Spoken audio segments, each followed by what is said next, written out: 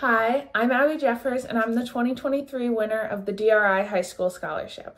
And I'm Abby's dad, Matt. I've been a certified business continuity professional with DRI since 2019.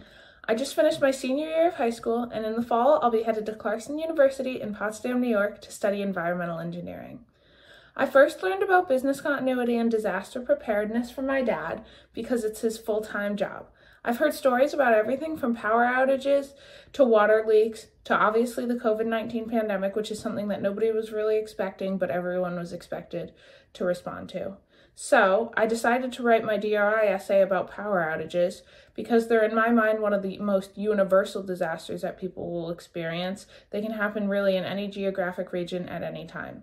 They're also one of the disasters that I have the most experience with. I remember that when I was probably about 4 or 5 years old, my family was on vacation and my sister was drinking exclusively milk at this time, but obviously with the power outage, our fridge was no longer going to work. So my parents had to think fast and put her milk on ice. But I understand that for other disasters, there's not this much of an easy solution.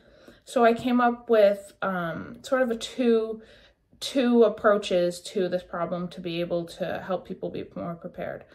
The first part of the approach was to break this daunting task of building a disaster kit into smaller and more manageable pieces.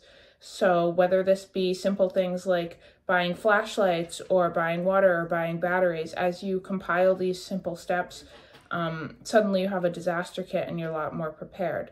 The second part was the awareness and outreach aspect, which I felt was really important because I think a lot of people think that a power outage is unlikely to affect them or just have no idea where to start with becoming prepared.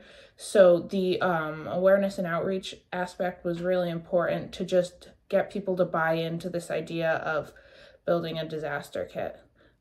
Before we sign off, I wanted to say a huge thank you to the Disaster Recovery Institute for providing me with this scholarship. I understand that college can be super expensive, so I think it's amazing that they provide this opportunity to high school seniors and undergraduate students to make college a little bit more affordable. Thank you. Thank you.